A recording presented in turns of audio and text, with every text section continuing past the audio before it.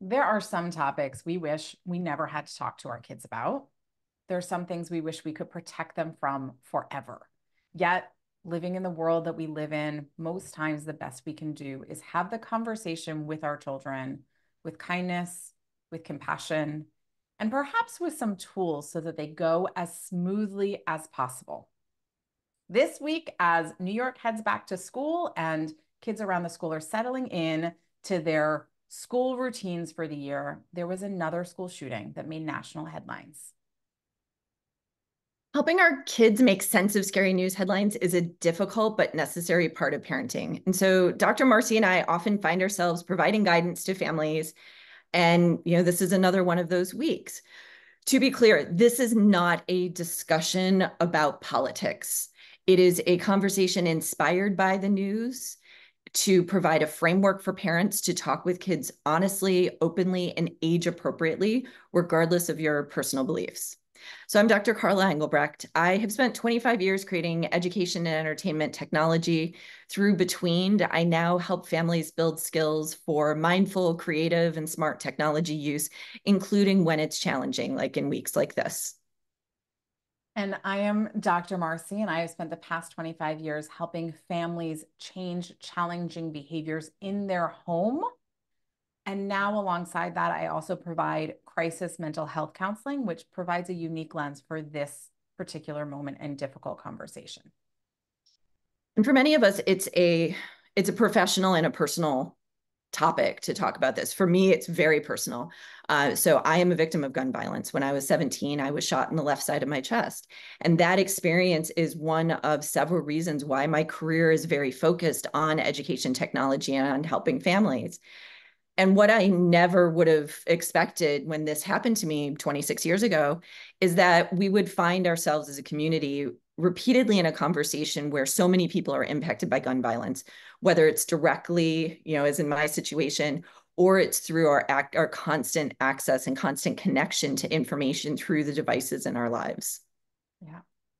And more people than ever are being affected by gun violence. And this past year, I was on the subway during a shooting, and while I didn't see the shooting, I didn't see anybody that was injured. I was part of that chaos and that fear that happens when we know something really bad is going on, and that mass evacuation that happens.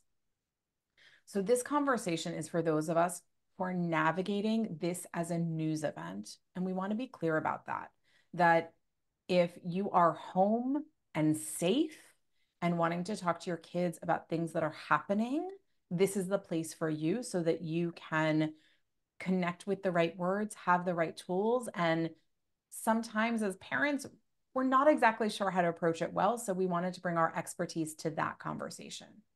We believe that it's important to be open and honest and age appropriate. So we're not,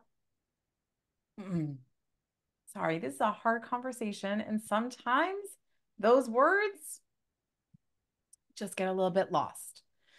So, Dr. Carla and I are parenting experts, and we are here to help give you the tools so that you can parent for your family best in these really hard moments.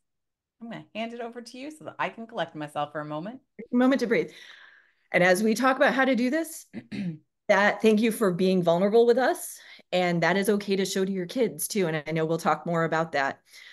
There's two situations we find ourselves in sort of broadly as parents when it comes to scary headlines. There's a reactive situation where our child hears about it outside of our control and then brings it up to us, or maybe even doesn't bring it up and is sad and impacted by it. And then there's a proactive situation where you decide you want to go ahead and have the discussion so that they have the information that you want them to have. I actually just did this with my own daughter, who's 13, about this week. So we're going to talk through this from a proactive perspective as well as a reactive perspective. In both cases, there's 5 steps that we think about this as a framework for how to have critical conversations. They're universal steps. It applies in a number of different situations. So if you've seen us talk about this before, the steps may be familiar. But to walk through them so that you understand the 5 steps as a whole, and then we'll apply them. The first thing when anything happens, whether it's your child saying something to you or you hear about scary news, is just to breathe. You are no use to anyone in your family if you are having your own freak out. You cannot have a sane conversation in that place. So you need to breathe. You need to take care of you first. Have your feelings in private with other adults if you need to.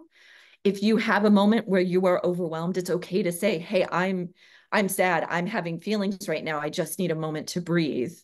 Because your self-care matters, and also models to kids how you take care of yourself so that they learn that. So Marcie, step 2. Step 2, which Carla, I feel like I just modeled that, like needing to take that moment to breathe unintentionally. So step 2 is gathering information. And depending on whether it's a proactive or a reactive conversation, they're going to look different. But here are some guidelines around how you have critical conversations when you're gathering information. 1, don't assume that you know what your child is thinking or feeling. You may, in fact, know what they're thinking and feeling, but going in without that assumption that you know and letting them express it and find it for themselves is important. Ask questions and be curious.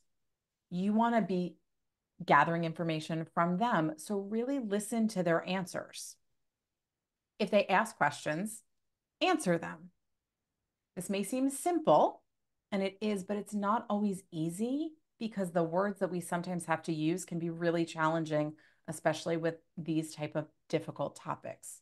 Also, make sure your answers are age appropriate and honest. Emphasize safety.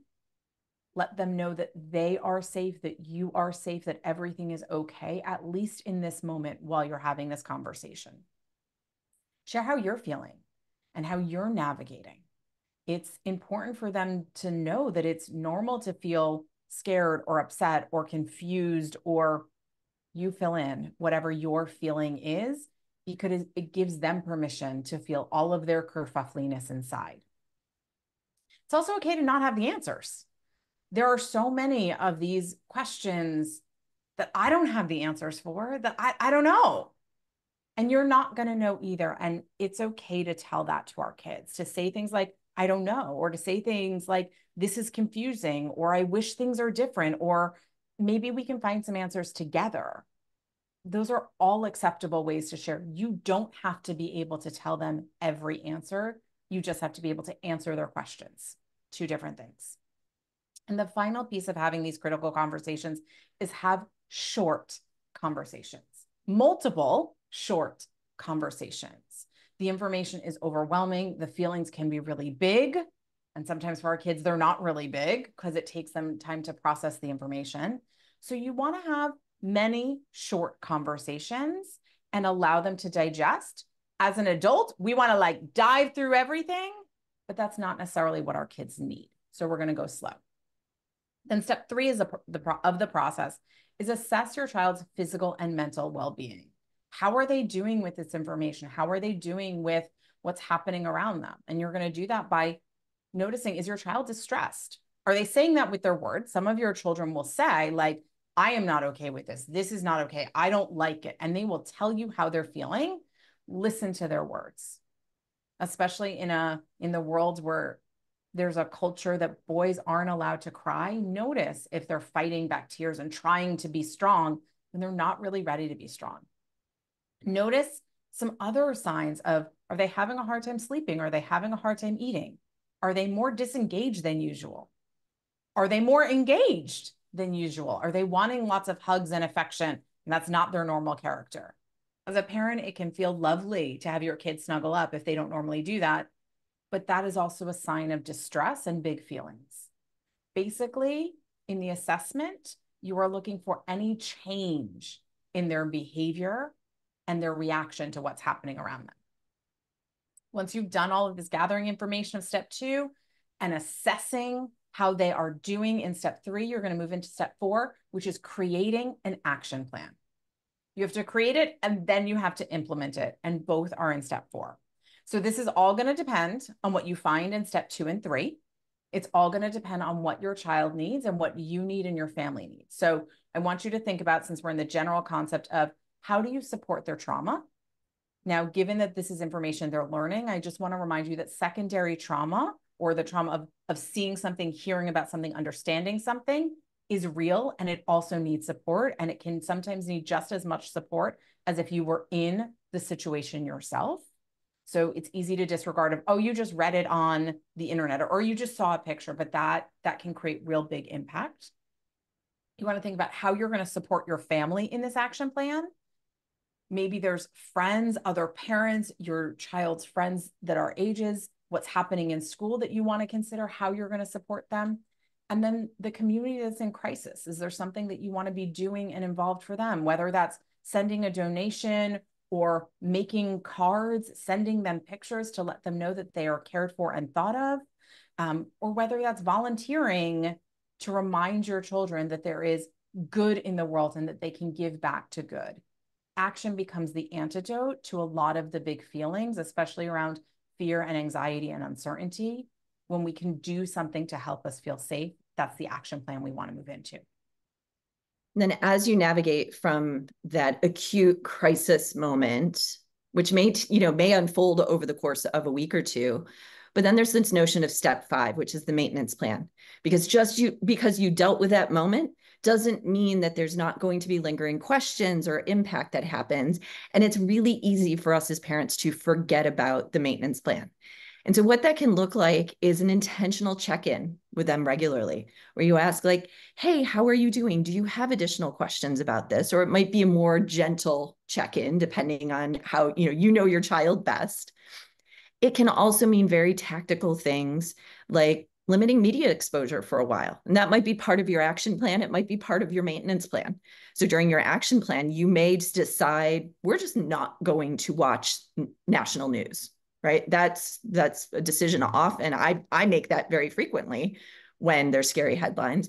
But in an ongoing maintenance plan sense, it might also be, you know what, I'm not going to watch these particular channels, or I'm not going to engage with these particular apps anymore because it's just too upsetting for me.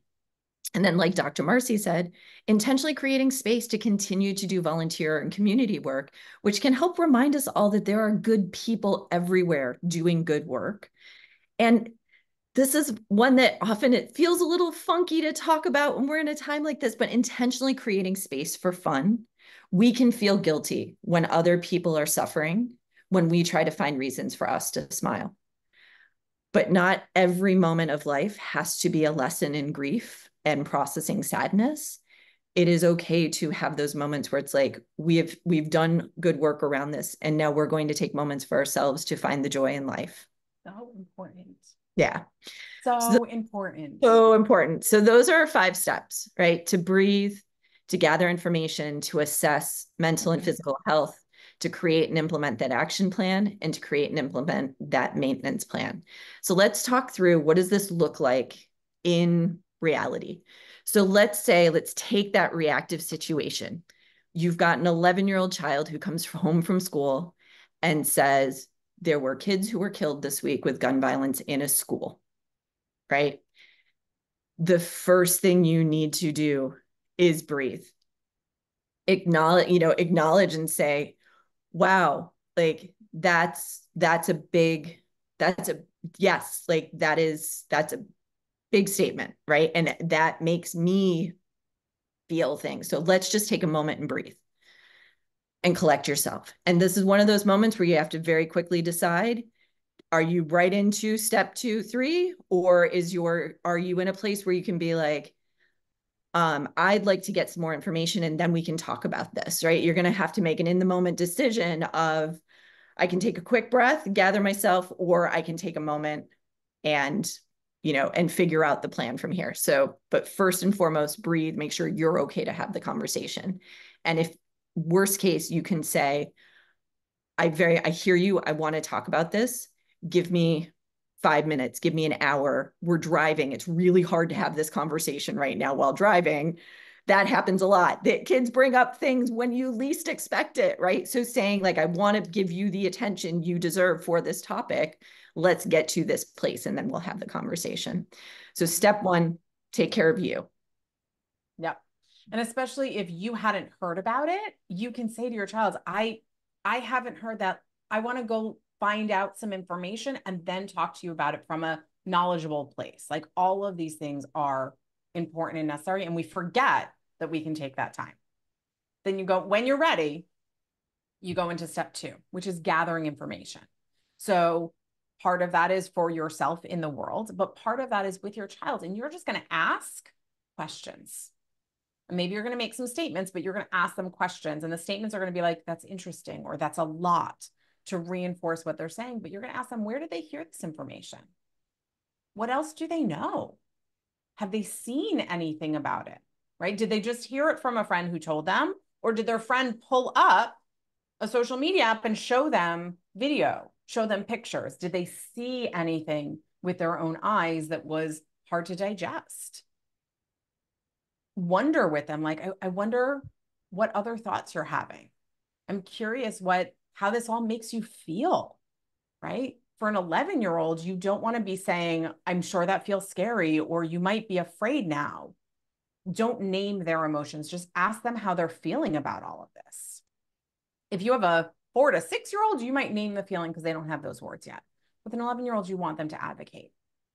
I want to remind you that whatever your child's reaction is okay. It's easy to be like, my child's not upset enough, or they're too upset. I had one friend who, when their child came home and there was a school shooting incident and they heard about it, she said, so am I not going to have at a different school, not in her school, she said, so am I not going to have school tomorrow? And her mom was devastated. And I was like, no, no, no, don't be devastated. She has learned that when bad things happen in schools, schools close. It was logic, not lack of caring. So just know that whatever your child shares about how they're feeling, they're okay. Or not okay, but the reaction isn't the response about that. Ask them if they want to find out more, if they want to learn more with you.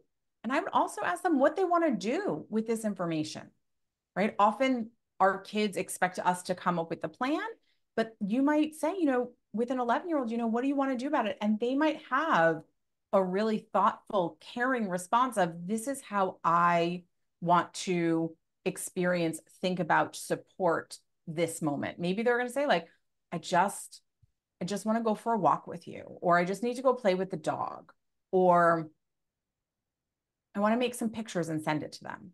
Kids can be really thoughtful and it can surprise us. So ask them, what do you want to do? And just a reminder to be curious and listen. Only answer questions if they actually asked you a question. Don't share the information you found in this moment, because this is their place to speak and share. The other part of step 2, so part of step 2 is very much about talking directly with the child. The other piece, though, is understanding what in their environment they may have watched, seen, had access to. So this is where you might need to go look at, what have they been watching? Look at their search history. What kind of information do they have access to? Have they been texting with friends about things? Have they been on a social media site or on a video streaming site where there's information? You might even check in with other parents or the school to hear if discussions have been happening. It happens a lot where kids are talking to each other and suddenly, one parent pings another parent and they find out that there is this thread of information, but parents don't always know who to tell of the other friends that this is happening. So there's this part of this step 2, which is also just going out and finding out what your child has seen, because that's going to help inform what you may need to talk about. Because if they've seen very graphic imagery or misinformation, those are things that you need to address in addition to their general state of being. And then we go to step 3, which is assessing their physical and mental health needs and status. So first, you're going to notice the words they use. Are they using inflammatory language? And are they really exaggerating the situation? Are they cursing? And they don't usually curse. Conversely, are they using words of apathy, of like, I just don't care, or it doesn't matter, or life's not a big deal, or we're never safe anywhere?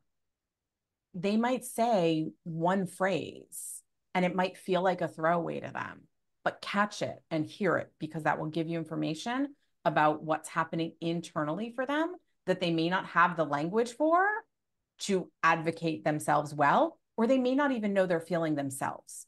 Our words give us insight to what's going on.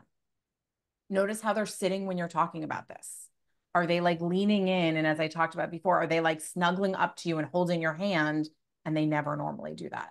Or are they like leaning back, arms crossed, looking away, not caring? Now, that could be a regular 11-year-old posture, I know. But if that's not typical for your kid, that is a protective mechanism. So notice, how are they sitting? What is their body language? Are they more fidgety than normal? Are they sitting really still? And they don't normally do that. Pay attention to their temperament over the course of a couple hours or that day that you're in this fact-finding experience of, are they short-tempered? Are they snippy at you more so than normal? Are they teary more than normal? Just like, what is their temperament? Are they eating everything around them? Right? Then the final piece is to just notice their self-care. And this might be a longer time because it may take a few days for you to see a pattern, but are they having a hard time sleeping? Are they having a hard time eating? Are they not doing the self-care routines of, if you have an 11-year-old who usually gets dressed and like really cares what they wear, doesn't care what they're putting on. They're just like putting on a dirty t-shirt. That is a sign that they are not okay in their physical and mental well-being. Once you've gathered all of this, you're going to take some quiet time with yourself, if you're co-parenting with that person, and you're going to create a plan and then put it in place. And that plan is going to require talking to your child about that. So in step 2, when you're gathering information, you might say, hey, I want to think about this. I'm going to get back to you because I think that there are some things that we can do together that'll be really helpful, right? You can let your child know more is coming. You're just not ready yet. So when you're ready, you're going to make a plan and you're going to put it in place. And that plan really should include communicating and also creating a safety plan. Make sure your child knows that they are safe, if they are, and what you are doing to keep them and you as safe as possible. We can't lie to them, right? So we can't say this will never happen to you because we don't know, right? Carla and I are two people who, before our incidences, I would have said this will never happen to me. And that's not true. So how am I staying as safe as possible? How are you keeping your family as safe as possible? The action plan can be going and finding more information and talking through what they heard, what's true, what's real, what's misinformation. How do you know that it's misinformation? So that they have a clear story of what actually happened in the particular incident you're talking through. Ask them if they have questions. And then, as Carla mentioned before, part of your action plan needs to be loving up your kids. Create memories, go to their favorite restaurant, take the time, plan to go on the weekend to their favorite park, go play sports with them, play some board games. Part of what makes these moments so tragic and hard and so heartbreaking and broken for the families left behind is they will never have those magical moments with their children and with their loved ones again. And so it is a moment, and while it can feel strange, but it is a moment to double down on having those amazing moments with the people you love. And you can say to them, it feels weird to be so sad and eat ice cream. It feels so weird to be going to mini golf while it feels like the world is upside down. But we're going to do it anyway, because while you are off doing that thing, there will be laughter. There will be joy. Someone will hit a hole in one and you will forget the tragedy that happened and lose yourself in that moment. And that is healing. And that is what brings your family back together and helps ease everything. And then you also want to put in place, and it depends on how your child is feeling, something to support the feelings that they are having. And that could be a long-term plan of therapy. That could be connecting with a therapist that they're already with. That could be just doing a regular check-in with them about how you're feeling and how I'm feeling. But actions move emotions. So you want to think about, what can we do if we're having big feelings? What can we do? Do we want to write letters to people who lost loved ones? Do we want to write letters to the students in the school saying that they are cared about and that you're thought about them? If you are part of a religious community, do you want to go to a prayer circle? Do you want to send a donation to families in need? And as we've talked about before, do you want to go volunteer somewhere? Because even if it is not connected to the violence that just happened, it is a way to make amends in the world, to bring goodness back into it, and to remind us that there is a way to heal and move forward and help each other, and for there to be good people in the world, because we need that is part of what heals, because it can get so dark if we only stay in the tragedy of what unfolded. You have to help remind your child that there is other things in life to be part of. And one of the ways that we heal through crisis is to connect with community. So volunteering is a beautiful way to connect to community that is bigger than ourselves. Part of that, part of that connecting and that taking action also means removing some of the triggers that exist. And so very tactically, it might mean also looking within your home and saying, oh, let's restrict technology access. Let's maybe, if you're a home that leaves the television on in the background, maybe we're not going to do that for a little while. Or we're going to not use social media apps for a little while, or we're only going to read the news instead of watching the news. This is a big one.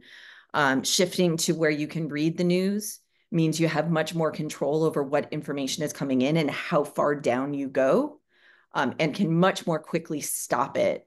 And you don't always have as graphic, visual image can be much harder than written word.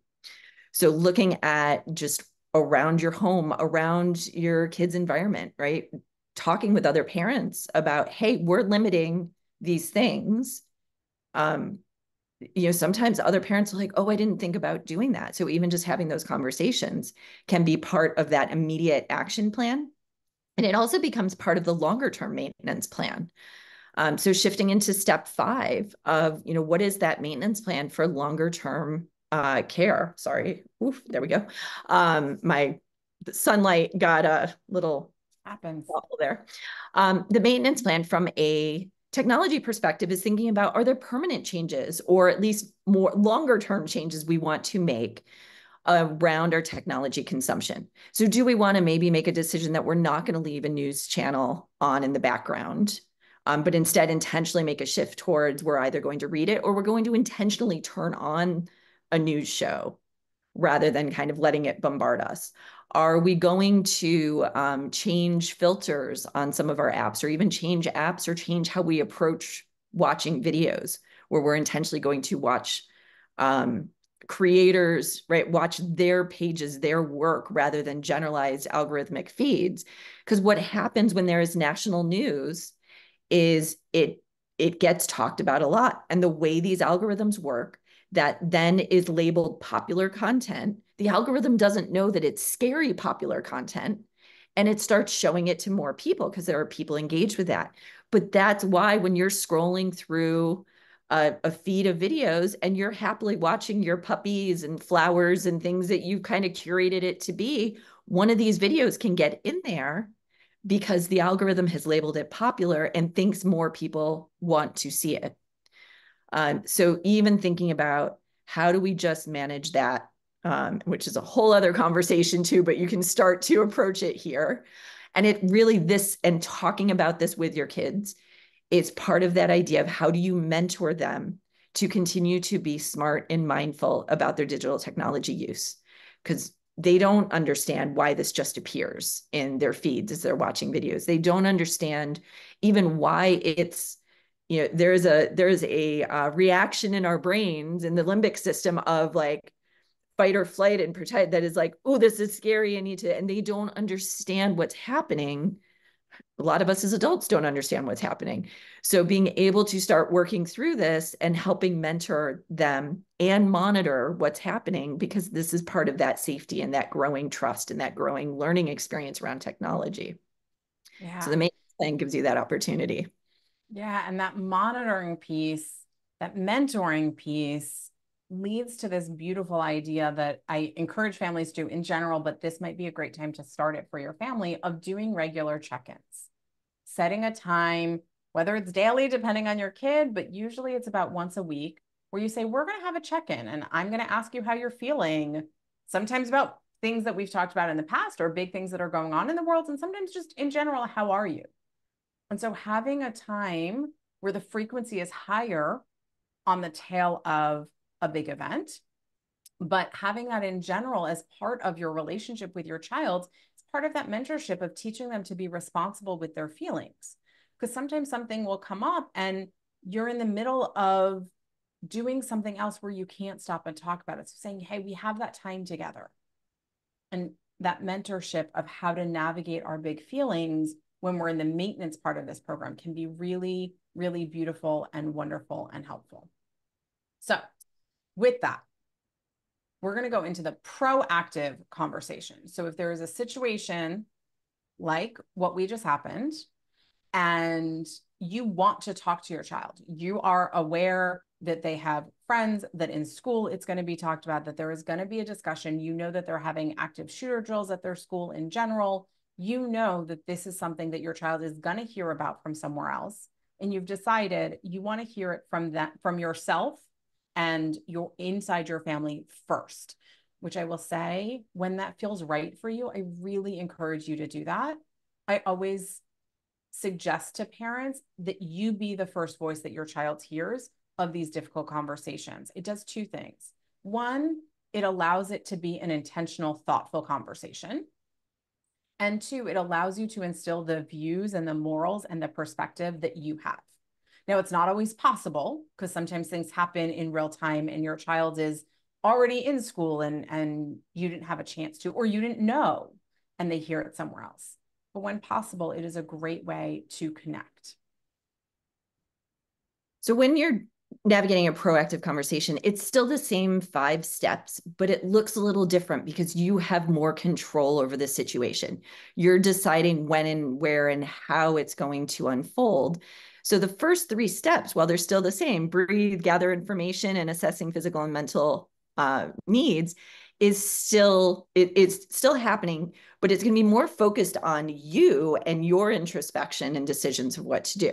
So step 1, right? You hear about news and you need to process it, and you need to make a decision of like, oh, is this something I do want to engage with my child about and talk to them proactively?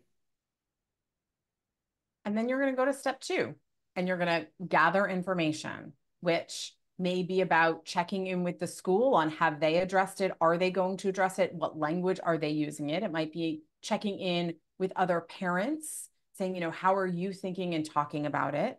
Might be thinking about, if I can take Dr. Carla's expertise for a minute, think about what they have access to, where they might be finding that information, and what you want to do. You want to learn about the event for yourself. You want to brainstorm, what are the questions my child might have? What may there be their reaction to? And then the other piece of gathering information that is unique for the proactive is look at your schedule and where are there good moments for you to have this conversation. You don't want to have this conversation on the way to soccer and then have your child potentially be distressed as they're going into soccer practice. You might want to have it on the way home from soccer because you're then going into dinner, but not if you're going right into homework. So look at your schedule and think about where is it best to have a few short conversations so you can have that be part of your plan. Leads into step 4 really easily. Step 3, assessing physical and mental health. That again is going to be mostly your own. Where are you? How are you? What support do you need? And then noticing those external pieces without talking to your child yet, because you're not ready for that conversation, but are they okay? Do they seem to know? Are they giving any indication of distress or of insight of what's happening? Is there something different going on? And then you're at step 4, right? Because those are all happening in your own time. And with a situation like this of the school violence, you have a short window to get it done.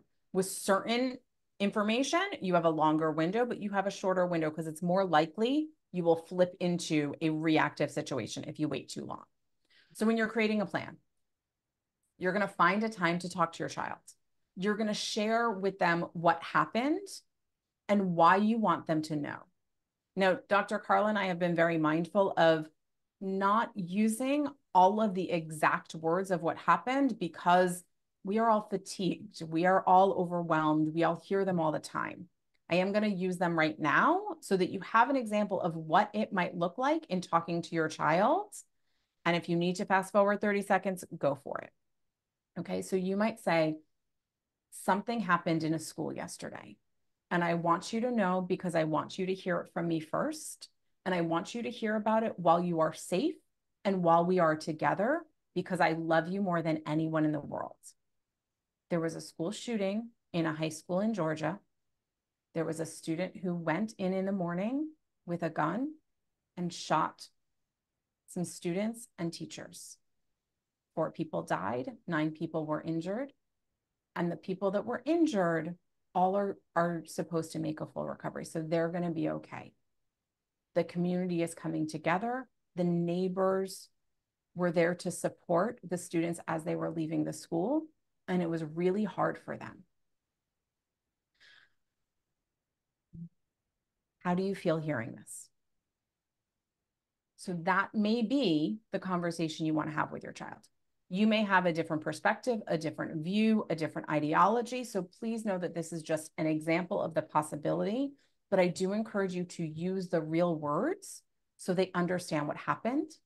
I would also focus on the safety of what was done, the lives that were impacted, and not necessarily on the shooter, on his, people get really fascinated with that story, but that's not helpful for your child feeling safe and grounded and sane and okay.